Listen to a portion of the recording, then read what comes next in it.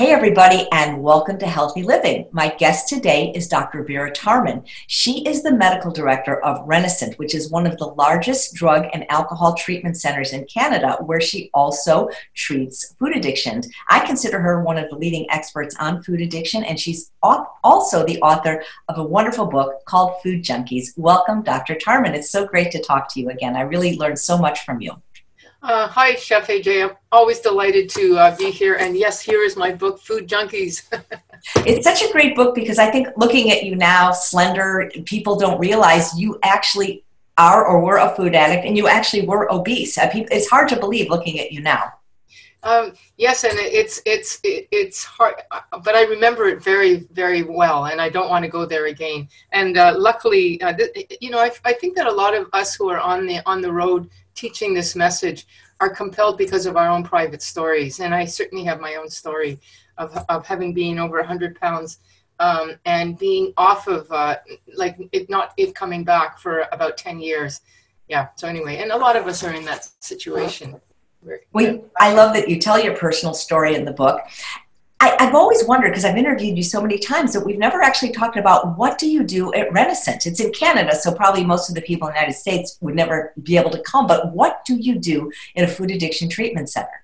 Okay, so Renascent is basically a drug and alcohol treatment center, and I'm the medical director for that. So I would say 80% of my work, or 85% of my work, is overseeing general addiction care in a residential setting. But we, a few years ago, got a large donation to open up a food addiction part of that program. And so we built into the program that we have a food addiction piece. And this was really quite a new experience, unusual, because most of the time when people go into residential care for disordered eating, they're going in because they have what's called an eating disorder. But you couldn't get in just by food addiction into a food addiction program, an addiction program, because it's not acknowledged as a diagnosis. But what we did because of this donation, so we weren't held by the Ministry of Health or any funding body that was only willing to pay for addiction per se. We were able to do our own piece, carve out a piece of our program, and focus only on people who identified as food addicts. And in that first year, we got something like 80 people signing up. So it gave us a really nice idea of how food addiction plays itself out alongside with other addicts, and how similar the pattern of behavior was, and where there were differences.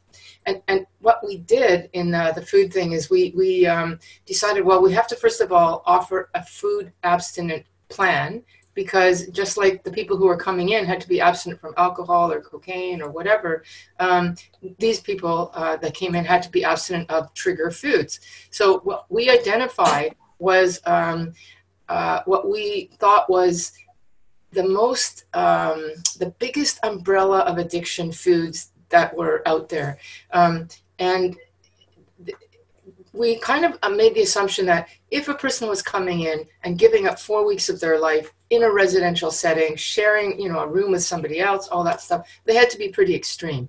It wouldn't be like just, I want to lose a little bit of weight. And we actually weeded those people out, because it was not about weight loss. It was about stopping the obsession. And we figured that we were going to open the umbrella of addictive foods as far as possible, saying to people, you may not need to be abstinent from all of these when you leave, but we're going to start with this. And then when you leave, under the care of not yourself, but either a food sponsor or a dietitian or somebody who knows about food addiction, you may be able to reintroduce some of the foods.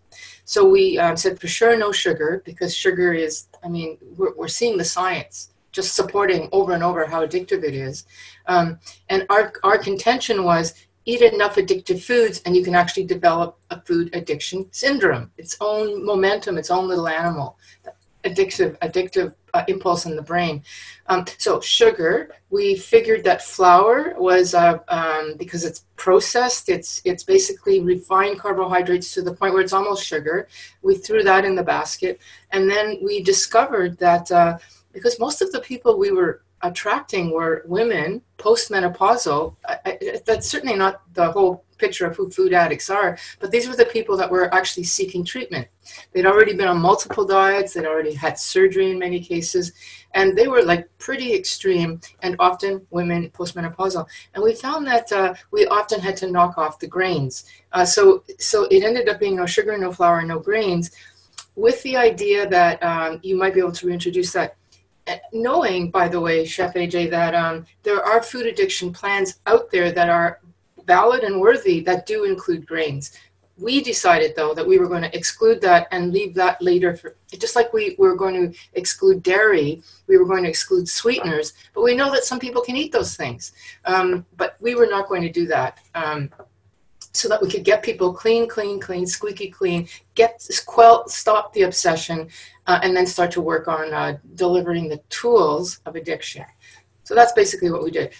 Offer an abstinent food plan, of which I've just described, and then start teaching them multiple tools to stay clean once you leave the program 4 weeks later. That's incredible. So they all come together and they all stay the same 4 weeks, or is it a stop and start at different times? It was in that period of time when it was a donation. Then people just came in because there were enough people coming in. As long as there were at least 2 or 3 at a time, in and amongst all the other people, the cocaine addicts and alcoholics, etc., we would all be sitting at the same table, more or less. As long as there were enough, like 2 or 3 or 4, it could be continuous. Now, because the donation is dried up, it's no longer there, we have to charge people, and so there's far fewer numbers, and now we do try to cluster them to 2 or 3 or 4 at a time. That's an incredible investment of one's life. They must be, like you say, very extreme in their food addiction to give up for weeks and pay a lot of money to be in it. And I can't imagine, what do they do all day? In the program? Yeah. Well, it's the same as, I mean, believe it or not, one of the 2 most important things that we offer, because we have a 5-day as well, and the 5 days an outpatient, and it allows you to get the theory of all this stuff. But the month in there, you're actually living it. And believe it or not, the same as the alcoholic, cocaine addict, whatever, if you're in an environment where you're virtually tied down, I mean, you're not really tied down, but you know, whenever you walk out and come in, people are looking in your purse to make sure you're not bringing anything in. They're making sure you're staying sober for a month. That's a big deal. A lot of people cannot do that. And with addiction, it's the first 2 or 3 weeks that you got to get through. And then when you're through it, I mean, you know, you and I, we're not suffering. We're not white knuckling, not being able to eat sugar. It's actually very easy now, but it wasn't initially. So that being in an environment where you can't, and you get through that, that's a big deal. And plus you're being told what foods are easy to eat and stuff. So what are you doing all day? It almost doesn't matter. It's the time. But what we're doing all day is we're in group and we're doing the rest of it. What are the tools that I need to learn? Like you and I were talking just before this podcast, the family. You know, how do you talk to a family who says, it's your birthday, come on, or you've lost all this weight, now you can eat this food. You know, you can't eat this food anymore, and you have to have tools, diplomatic tools, to keep yourself safe. And you can read them on a list, but what we learn in the program through continuous, it's not really repetition, but working through examples, watching other people in group. Okay, that's how I'm going to do this. This is how I'm going to deal with the fact that I can no longer hang out with you because you won't let go of these toxic things. And I'm going to have to stop seeing, like, all those kinds of things. That sounds very valuable, like, because I find that, like, people understand drug and alcohol addiction, whether they are drinkers or drug users, but with food, there seems to either be a lack of awareness or an insensitivity. So, for example, if you knew a friend or a colleague or a loved one was an alcoholic, you would probably respect that and not like tempt them with alcohol and say, but please, I made this margarita just for you. Why can't you have a sip? But when it comes to food, it's so people either think we're crazy or being difficult, and they don't understand it. Like, I get a lot of clients that are females and their husbands say, well, I'm not going to keep a house without the treats I want. You need some willpower and self-control. You need to push yourself away from a table. But you would never say to an alcoholic, you know, you need to push yourself away from a bar. You would say to the alcoholic, you need to not go into the bar. Exactly. Yeah. And that's almost like the difference of recognizing that foods are addictive versus you can actually have an addiction syndrome now. So that means that even when there's no going back, like you might have been, you know, the person that you live with might be able to stop at, you know, at one bag of chips. But if you've gone to that point where you're used to the box, you know, the box of 20 bags of chips, you can't go back to one. And if you use the addiction understanding of what's actually happened in the brain, the rewiring, the consolidation of unfortunate connections, you're not going back to the one bag of chips anymore. And recognizing that that's actually, it's not just that the foods are addictive and, you know, they're hard to say no to, but you're changed and there's no going back. And we're not recognizing that piece is still to be determined in the medical literature. Well, I know you're doing everything to make it the awareness of this as an actual disorder, even though it has a terrible name, food addiction. I think once we talked and we said we should call it dopamine deficiency disorder or something that sounds like, because food addiction is not the greatest name, of course. That's right. And so people find food addiction or junk food addiction. I mean, there's different things. But it ends up being, you know, I think that unfortunately food, although it's so nonspecific, is still sometimes the best one because when you've reached that, remember I was talking about this phenomena that happens, food addiction. If you're at the extreme end of that, you can be addicted to healthy foods like carrots, Brussels, maybe not Brussels sprouts because you're going to get full so quickly, but you can get eating behaviors themselves. You know, binging on healthy foods. So it expands beyond just the foods, although it starts initially with the foods. So you're saying it can take 4 weeks for people for their brains to really calm down and get, like, it almost sounds like a detox. The fact that the people go through such horrible detox, to me, just shows how addictive sugar flour is. Do you see a similar detox in the people that are detoxing off sugar flour and the ones that are detoxing off of, you know, more, well, I don't know if it's more serious drugs. That's what I've been told, that it's not as serious as drug and alcohol addiction. You know, yes, I do. But it depends on, it's like you have to choose your hell. Like if you are coming off of an opiate or alcohol, that's a fairly dramatic withdrawal. Like you can have even a seizure or vomiting, diarrhea, etc. It's very obvious, but it's also fairly quick because the addiction itself, the impact of the addiction is bigger and stronger and faster.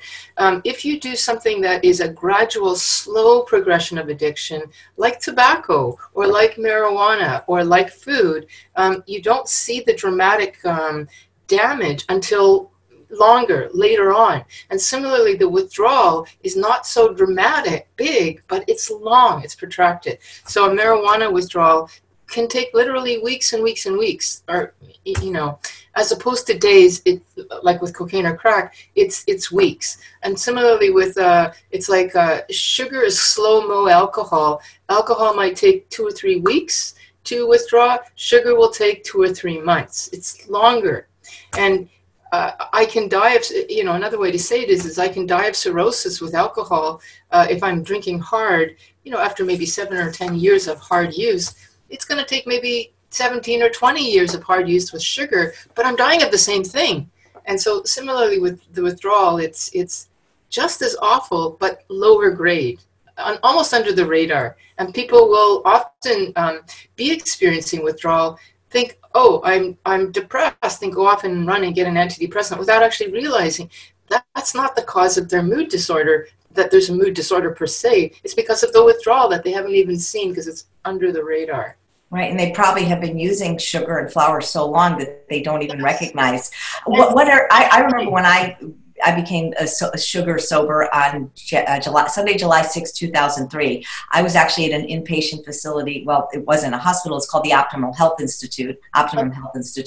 And, we did green juices, things like that. And I remember detox was a bitch. I remember it took a good week of, headaches and crying and abdominal pain and diarrhea. But when it was over, I was like a new person. I remember coming home and my dogs didn't recognize me. I was so calm. And I just remember. So what kind of symptoms are your inpatients exhibiting? Well, the initial is, first of all, cravings, and they say, I'm feeling deprived. And this is often where doctors and people who don't buy into this concept will say, see, you're just depriving the person, and that's no good. They're just going to want more than they wanted before. And we just say, yeah, just sit through that. It's just part of the withdrawal. Get over it. They'll get over it. Anyway, so there's that sense of withdrawal, irritability, obsession. How am I going to sleep without my nightly nightcap of Haagen-Dazs ice cream? That's what it was for me. So there's anxiety, there's insomnia, there's those kinds of symptoms in the initial week or two. Then what happens is, because people, like you kind of alluded to this, are using the drug to self-medicate either withdrawal or just other moods. If you've been using sugar and food to deal with issues, now you've got the issues and the emotion, the raw emotion, without the ability to self-medicate. So what happens is the initial withdrawal is, this is what we saw in our pilot project when we had like 80 or 90 people. This pattern of behavior where people would get over the major physical stuff in 10 days or so that they're actually sleeping better now and not as cranky and not as anxious. But then they had all these emotions, and what do they do with their emotions? And become really afraid of them, because it's like suddenly they're huge. And, we saw the same pattern with our drug addicts, but the drug addicts had sugar to use. And the sugar addicts no longer even had that. That was like the last defense against raw emotion that you haven't looked at for years because you've been using sugar. So we saw a lot of people getting quite overcome in maybe the second and third week, or third and fourth week, with that. And if I were to build a program now that could be longer than the month we have, it would be on what do we do with the underlying trauma, which might eventually make the person relapse. Wow. I find that with the sugar, people know that sugar's not good. Some use it, some don't. But I find it even harder to get people off the bread, the flour, the pasta, because that seems to be just as, if not more than, addictive. Could you talk about why that is? Because people know that sugar's addictive. They've read the stuff about the brain scans and the MRIs, but you tell them, maybe not for everybody, but for a lot of people, bread, flour, pasta are just, it's the same. It's the same. And, it's the same. And if we were, I would say it's the same. So we're talking now, instead of just sugar, we're talking now flour. And then ultimately we could be talking about grains. But let's just stay with the sugar and flour, because I think there's no question that those are highly triggering. And I don't know if you can ever desensitize that trigger. But, on the glycemic index, bread and pasta, breaks down into sugar fairly quickly.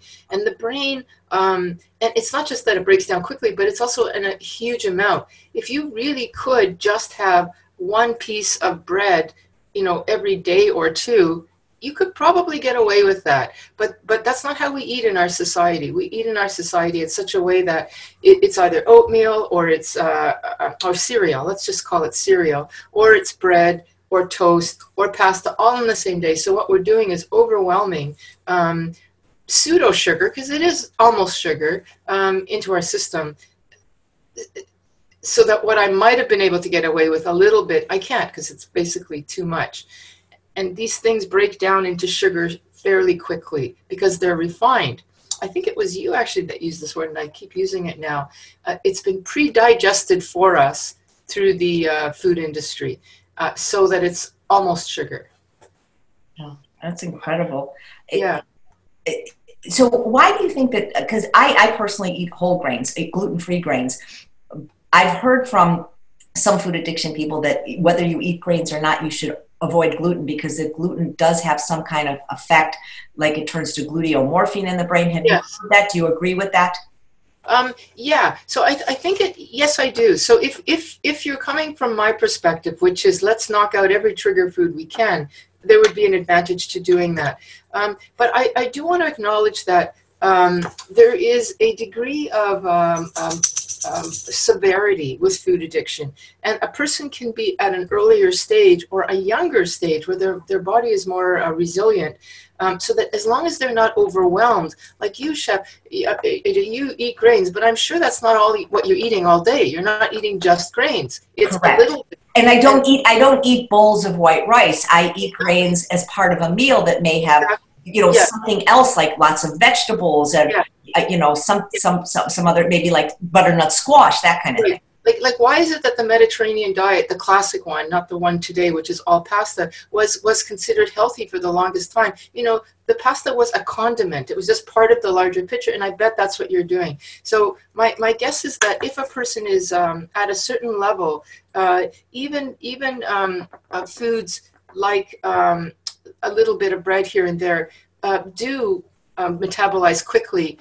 If it's within a larger context and you're not that damaged, you're probably fine. Now, if a person's at the extreme end where, their life is 24/7 food and everything triggers them, it would probably be, I wouldn't say to somebody, you got to stop dairy, but I might with this person. So there's a sort of extreme end. I would say that one of the ways that we can determine that is, so how far is the person in terms of their development of their addiction, and using the glycemic index. If they're at the extreme end, I'm going to avoid foods that are sort of anything over 50 or 60 on the glycemic index. I'm going to try to avoid and just go with the vegetables and the occasional fruit and whatnot. Yeah. But for the most part, if the person is not at that extent, they might be able to get away with a bit, not refined, because that's too much. Like you have to look at the foods and how quickly they break down, how refined they are. There's a lot of variables, I guess I'm trying to say. Right. Well, my philosophy is that food addiction seems to be largely self-diagnosed. There are some tests, but it's not like with hypertension. If you go into the doctor, there's a certain number and you're considered hypertensive. Like you say, it does exist on a continuum. And my advice to people is when in doubt, leave it out. And many of the doctors that I've interviewed say that dairy, for many people, including that it's calorically dense, is very addictive because just like gluten turns to gluteomorphines, Dr. Barnhart was saying how the casein turns to casomorphines, and the last thing we want if we're an addict is to have more of that. That's right. And so even a little bit of that might be a trigger, whereas for somebody else who's not really that far along, that little bit may not be that much of a trigger, or it might be just okay. And the other thing is that it might be okay at one point in a person's life, and as they get older, like I often say, post-menopause, I think something else happens, and people have to be tighter. And they say, but this worked for me, but it may not work anymore because there's a heightened sensitivity to some foods that there wasn't before.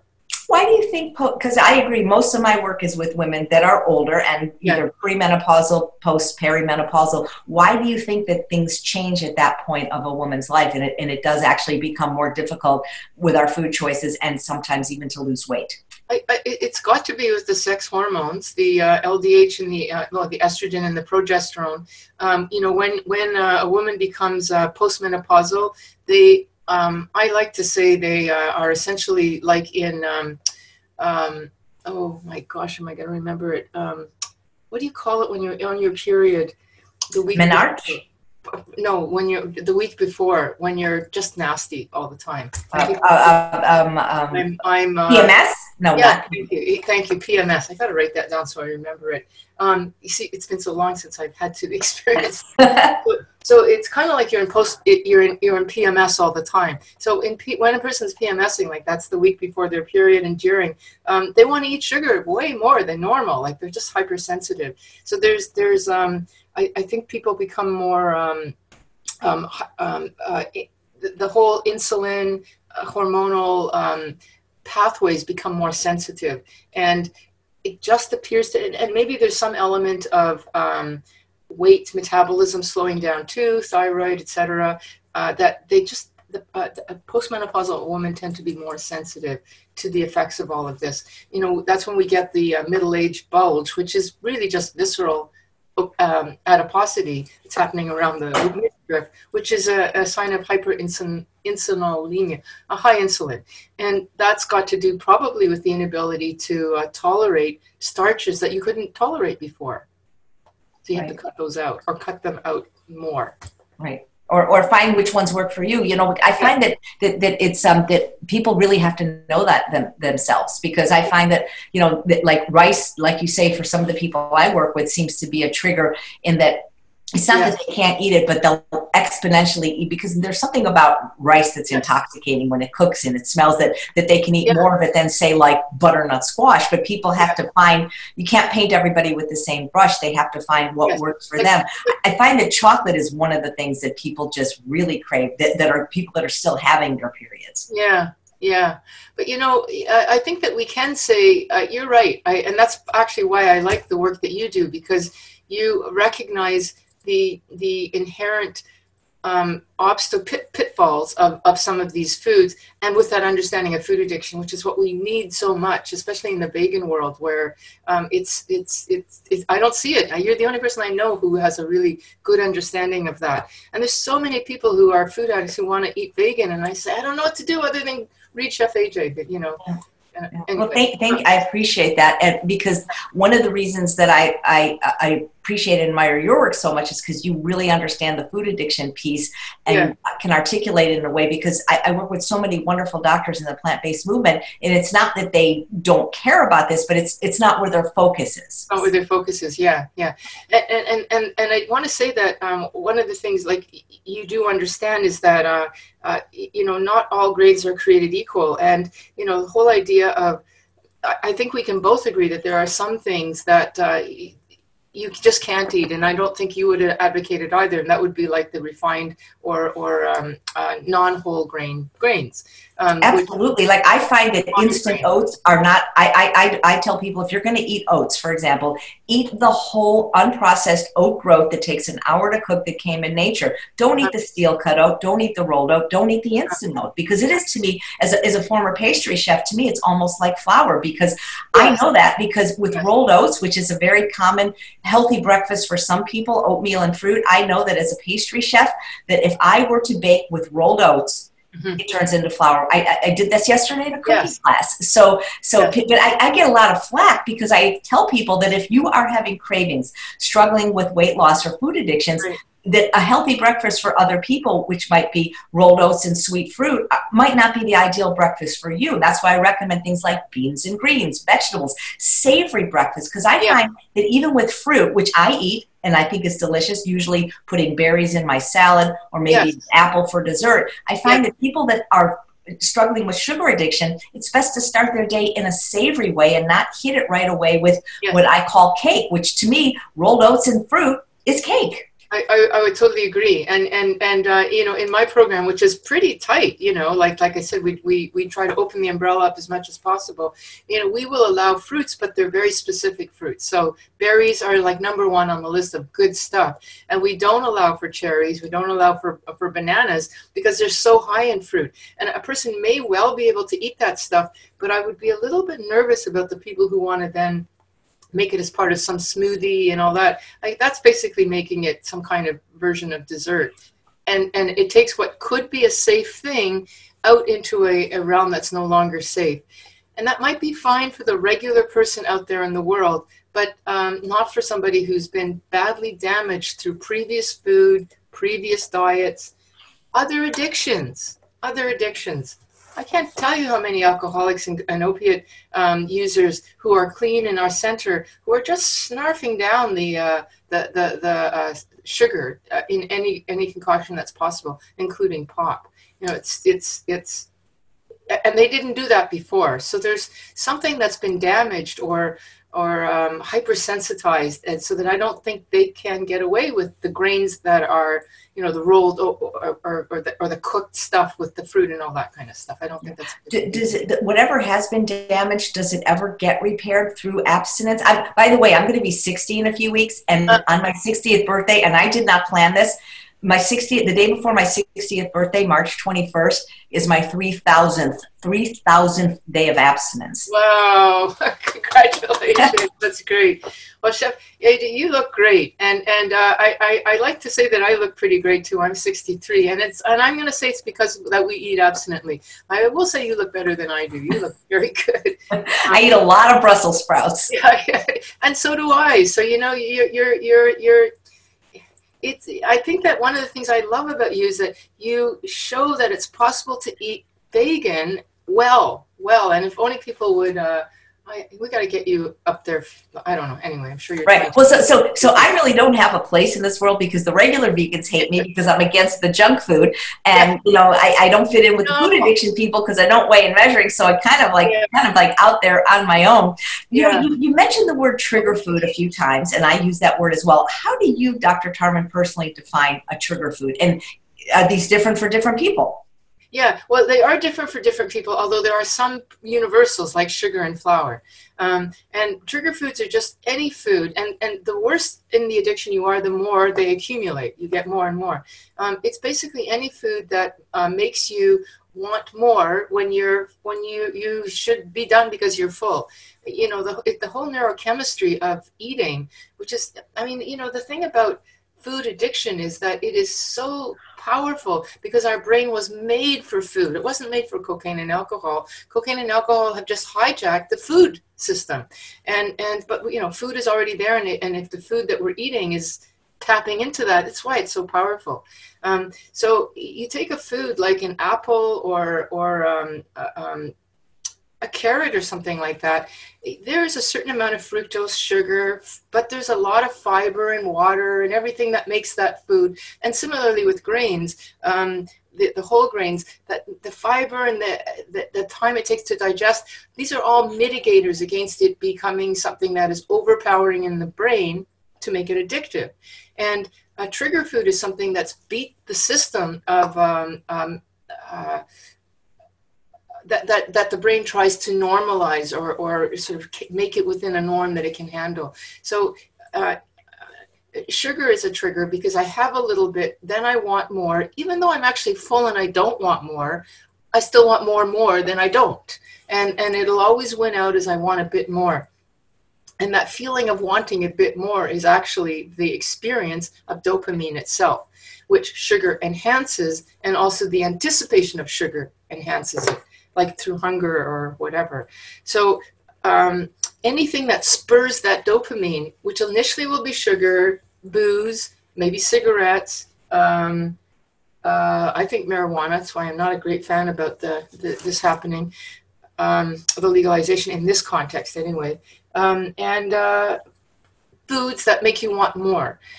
Then as the dopamine impairment syndrome, remember we were talking, this is the definition of addiction, grows, more foods like flour for sure will trigger that off, and then eventually even like I said, dairy, sweeteners. Why would sweeteners? Because it's the anticipation of sweet that the body has, and that's kicking off the dopamine. Do you find that like you're seeing a lot of people like an end stage food addiction, that they're using and abusing these foods and they're not even really experiencing pleasure from them anymore? No, because dopamine, I mean, people often talk about this in the literature as the experience of liking something versus wanting it or something like that. You can want something and still not get pleasure from it. This is the common plaintive cry of the addict is I keep wanting this even though I want to stop. I don't actually like it anymore. And that's because the wanting is dopamine. And every time you use something, it's like scratching an itch, you know, the more you scratch, the more itchy it gets. And, you know, it's hurting, you want to stop, but it's still, the itch is so big that you just got to keep scratching. And it becomes a chasing actually to stop that itch or stop that want, but it never does. The only way to stop that want is to actually let it just fizz out, which is hard to do because you're used to chasing and running and doing. And you're actually now being asked to just stop and let it degrade. And that's what we call withdrawal. Lock you up for 3 months or 3 weeks rather, and let it degrade on its own. Yeah, that must be really hard. And you are a medical doctor and you practice addiction medicine, and that's got to be hard watching people go through that. Yeah, yes. And you know, in the field of addiction right now, we're ever more focused on harm reduction as opposed to abstinence. So the goal here is now more and more, the person is suffering. We don't know if they're going to stay the 3 weeks. So is there something we can give that will be an alternative that's not as bad? So it might be medication. It might be, well, I mean, in the food industry, it's you know, moderate eating. Can we just give them something else that's not as bad, but still sugar in some way? But it because we don't like to see the person suffer. But it unfortunately it doesn't work, because you'll never stop craving until it's finally degraded. So if you keep substituting and keeping the craving going, you're just prolonging the agony. Right. That's true. I found that if you give into the craving, you just intensify the craving, and then it's just Yes. Yes, and then you never get over it. And then what people have is a bad memory of this I don't want to quit because that's I'm going to live a life of hell, not realizing that that life of hell is actually only 2 or 3 weeks. But if it could have been 3 years if they keep having a little bit all the time, and it just keeps that craving monster ongoing, or that withdrawal. It prolongs the withdrawal so much that it becomes a memory in and of itself that you don't want to go there anymore, you know?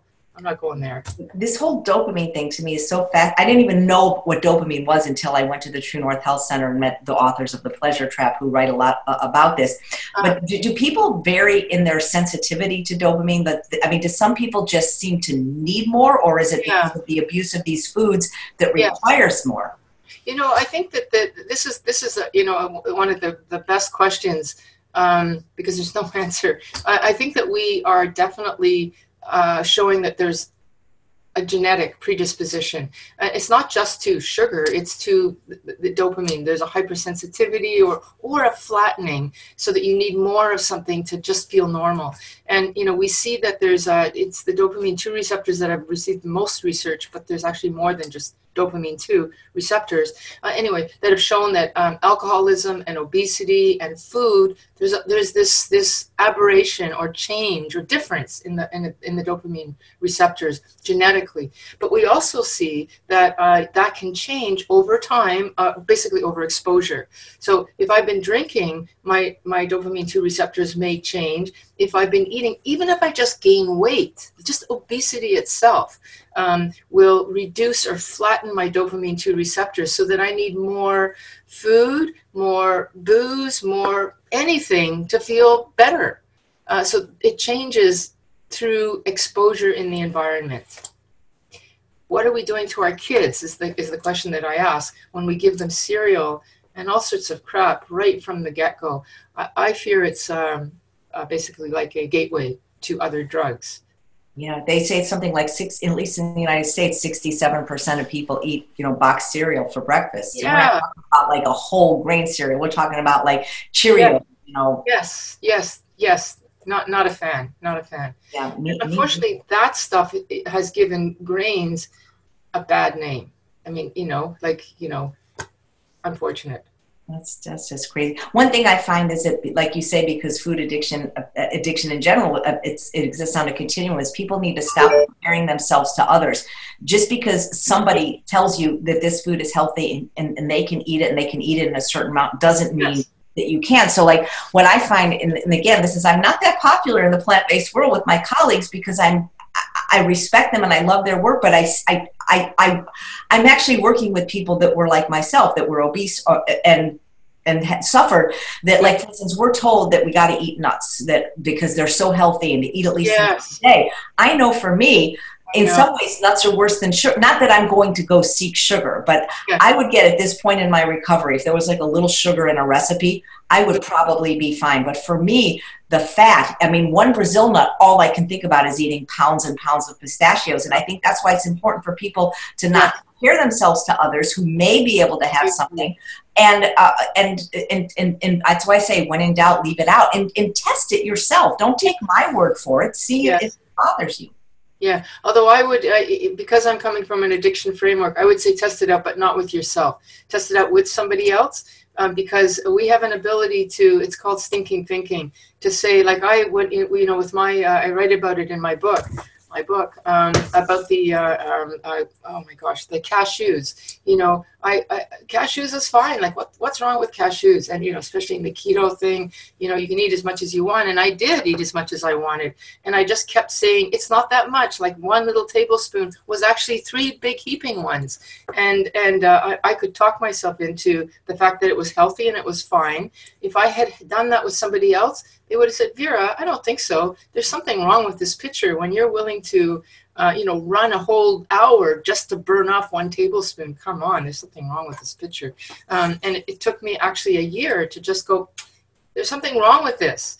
So I, in the addiction world, when we're dealing with our triggers, that's why a sponsor is so important. It's just somebody that knows the story, the scene, and how much we can lie to ourselves, and will say, are you sure that this is on, you're having the, it wasn't cashews with you. What was it? It was any kind of nut, but peanut butter. Yeah. When the nut is ground into the nut butter, it's even worse. It's to me. See, as a sponsor, I would have said, okay, how come you're so keen on having these nuts all of a sudden? And like what's with that? It's just somebody that keeps you in check. Because they're healthy and they have omega-3 fatty. Yeah, I find that addicts in general and food addicts in particular have a unique ability to lie to themselves. They do, but the thing about the sponsors is they know the lies. Yeah, that's great. So, I don't know if this is true because I'm not a doctor or an addiction specialist, but I've heard said that we never technically recover from an addiction. Right. We often just transfer it. So I found that when I work with people that are generally overweight in general and food addicted, they don't have a long history of other healthy lifestyle habits, like, for example, exercise. And I'm not shaming or blaming them because I didn't exercise till I was 52. No. But I find that something for me, and I'm not trying to lose weight. I lost these 60 pounds and it's been 8 years now. But I find that if I don't exercise, I don't feel good in my brain. And it seems that whatever happens during vigorous daily exercise, I sit for an hour a day, seems to do something so that I don't have cravings. I don't have longings.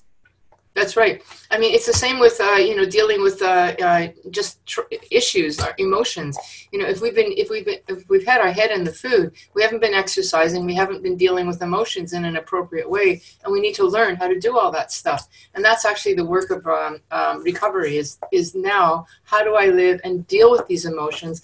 What do I do with all this energy? And how do I enjoy my body in a positive way?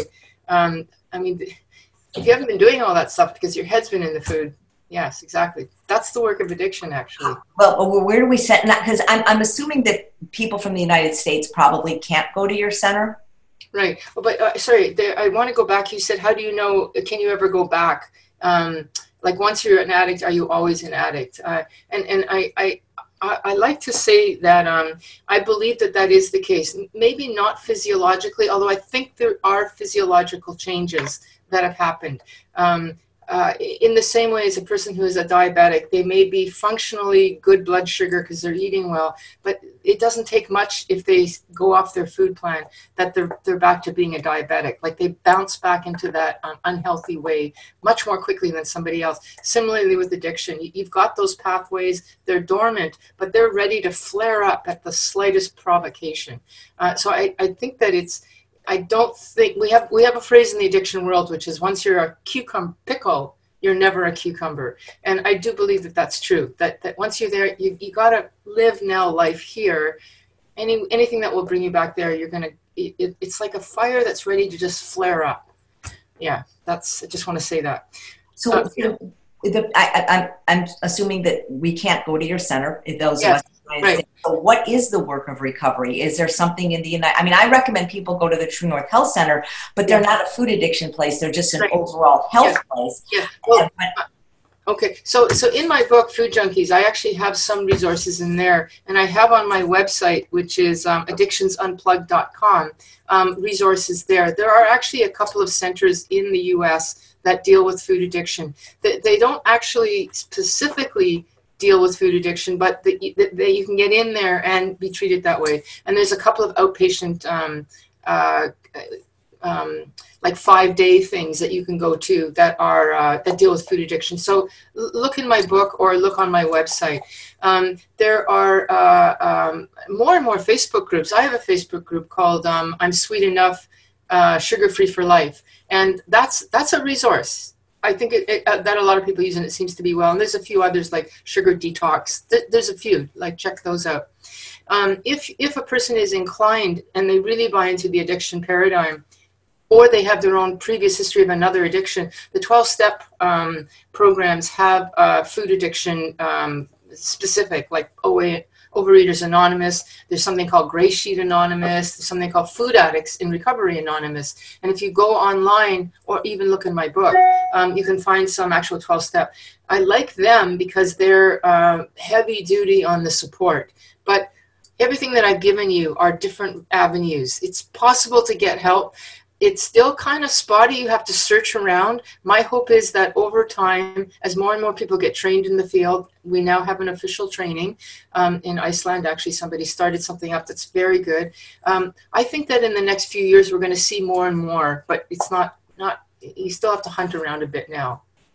Wow. Well, you definitely were in on the ground floor. So thank you for what you do. I just wish some of the plant-based doctors would take more of an interest in this, because because we're eating differently, meaning lower on the calorie density scale, like the Dr. Rolls discovered. We're eating very calorie dilute foods. We're not often including animal products, oil, and dairy of a high caloric density. We need to eat more food, and just to have enough calories. And that's why for many of us, a weighing and measuring program can't work, because we won't get enough calories. I wish somebody in the plant-based world would have your knowledge and be able to help do what you're doing, but for people that specifically want to recover from food addiction and do it vegan. Although, can I just say, just to correct you, that I belong to a 12-step program where we do weigh and measure, and like my dinner is 24 ounces of vegetables. So it's Oh, that's enough then, because the plan that I get people from, it was 7 ounces, and it's like, oh God, I eat like 2 pounds. I know. I see yours and I think, oh my God, you and I are very similar. Oh, that's fantastic. You have to shop. Basically, you have to shop around to find what you need. But I'm along the same lines as you. I mean, I don't want to be hungry. I'm a volume person. I need to be full. So anyway. Well, you look great. May I ask, do you exercise as well? Yes, I do. I do a little bit of weight bear training, like weights, not very much, like an hour, not an hour, a half an hour a week, so not much. But I walk every day. I walk every day about equivalent to an hour, and I do steps. I go. I live in a house of 4 floors, and I literally book 20 minutes where I go up and down those steps. And that, believe it or not, was because I started to get knee pain. And I knew that with physiotherapy, the idea is functionally use the joints or the muscles that hurt until they don't hurt anymore. And that worked. And I just thought, I'm 63. I want to be able to walk and not have knee surgery. So I do that every day. Well, that's terrific. I don't know if this is true, but you hear these sayings like once a pickle, you never go back to being a cucumber. Yeah. I've heard some people say that alcohol is liquid sugar and that beer is solid bread. So you had mentioned that the people in the treatment center that were there for maybe drug or alcohol addiction went crazy eating sugar. Yes. Would you say that people that suffer from a food addiction, sugar and flour, should also not drink alcohol? I definitely think that. I think that people who try to get away with a little bit of wine here and there, or even smoking pot here and there, I think they're things. It's not like you relapse into something and you're immediately back. It's a gradual, slow process. And I think a person, there may be a rare few that can get away with it, but you're really inviting trouble. Booze. Yes, it is sugar. It's liquid sugar, but it's also opening up the pathway of the brain that is essentially a gatekeeper. My ability to say no to sugar is weakened when I have a glass of wine. Like, why would I do that? It's like, I always say that addiction is like playing chess against the smarter part of you. And I've now just given my queen away. Like, why would I do that? No. That's a great analogy. I find that at least the people I've worked with that are self-acclaimed food addicts also they always seem to be addicted to caffeine. They cannot get through the day without caffeine. Yeah. Yes. Well, what I've heard more is that some people say they have to stop the caffeine really to get the peace. And I have to admit, I'm not a total. I try to restrain my caffeine use, but I do have it in the morning.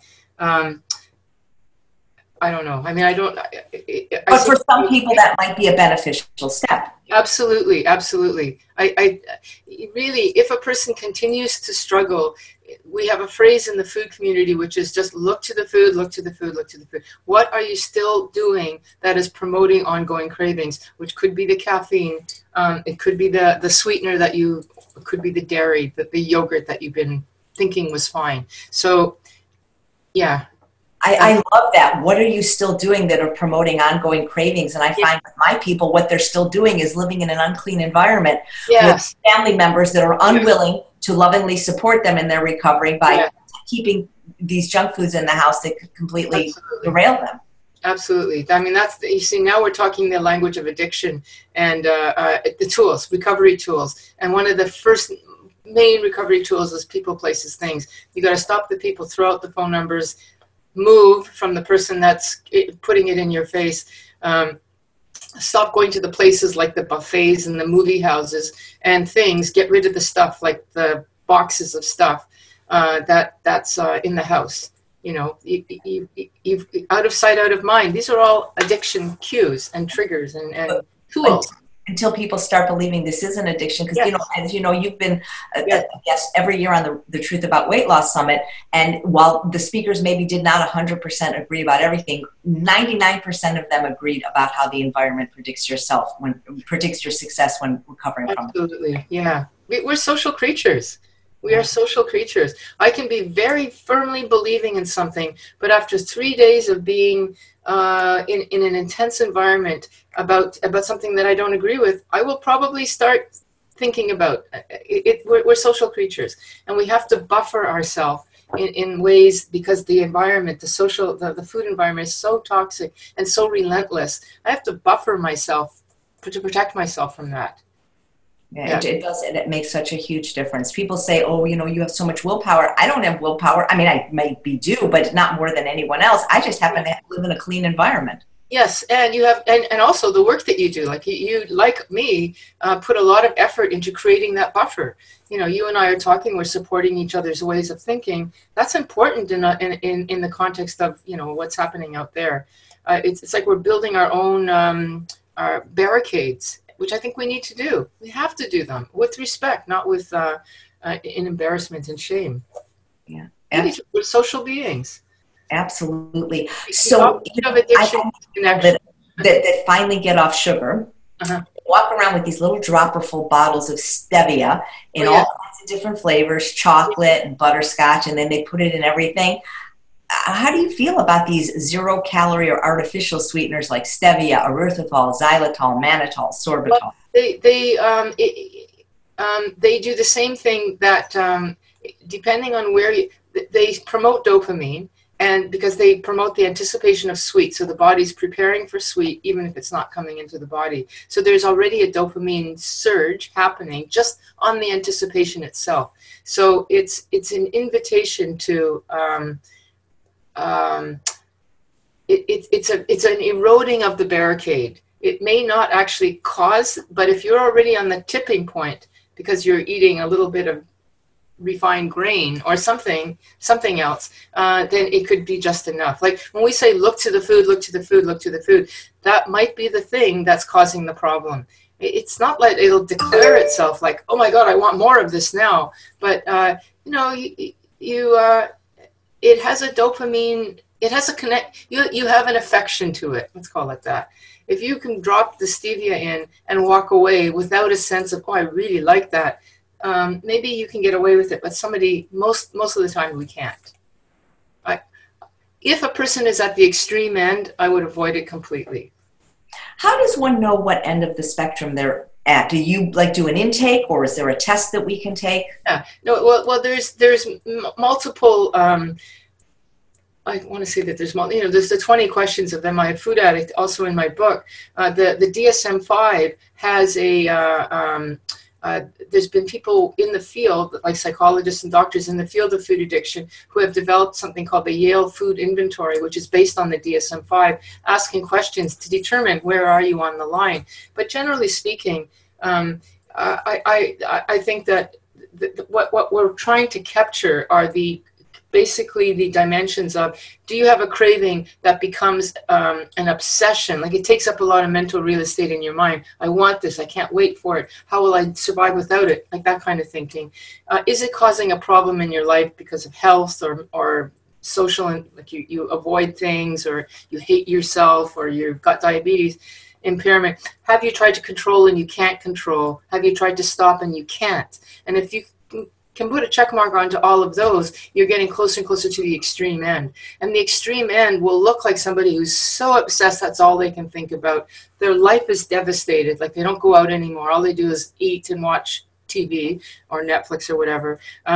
They have severe health issues like arthritis, massive obesity, or what do we call it? Gross obesity, diabetes, heart disease, and they just hate themselves. That's the extreme end. I think we're all sort of on there somewhere, people who struggle with food. But the more you're like that and the more it takes over your life, that's the extreme end. The same way that a crack addict, all they're thinking about at the extreme is where will my next hit be, and I don't care what my situation is right now if I can get the drug. That's how a food addict thinks. Yep. Yeah. It just, we don't see them because they're, in the attics and the basements of our homes or whatever. They don't go out anymore. They order in groceries and whatever, just like booze. You mentioned about the obsession. So somebody having gastric bypass, they may lose weight and maybe even reverse their diabetes, but it doesn't do anything to help with the obsession. Well, that's the whole thing. The whole bariatric community. One of the issues that affects that community, not everybody in that community, but a constant refrain is, how do we avoid weight regain? And a lot of times people will say, well, I don't know how to eat, but I find that I'm eating and I don't want to eat. I'm eating more than I want to. And, we've managed here in Ontario, there's a couple of groups that have allowed me to kind of infiltrate into their community, to speak to people who have had post-bariatric surgery, to say, hey, there could be a food addiction happening. And I think that the surgery itself predisposes a person to a more likelihood of becoming an alcoholic. And similarly, they could become more likely to become a food addict because essentially their ability to absorb alcohol and sugar, like liquid sugar, pop, or sugar, flour, is much quicker than it was before. So that they're struggling with an addiction, but we're not calling it yet that in that community. But I think that that's changing. I think we're starting to hear more about this. I really hope we get it in that community because it must be so devastating. You've gone through this surgery only to see the weight come up again. Yeah. We're starting to see people getting surgery a second and third time. Wow. Never dealing with the original, the problem. So I've interviewed some doctors, and I'm not trying to have an argument about this, but there are some people that don't believe addiction is a disease, even some medical doctors. So, but that's not my question. My question is whether you believe it's a disease or it's not a disease, why is there so much shame around it? That's so interesting because we're getting very comfortable talking about mental health stigma in general. But I think addiction, when there's so much addiction rampant, I mean, speak to anybody, even the most shaming person who says, oh, these people who are cocaine users and why don't they stop eating? They're smoking cigarettes, they're buying stuff. Their addiction is showing itself in a different way. That it doesn't really, we're a very addiction-ophilic. Our society is very much premised on addictive behavior. Well, for God's sakes, there's the whole people joking about, internet binge watching of Netflix and games and Twitter and all that. That's addiction there too. I don't know.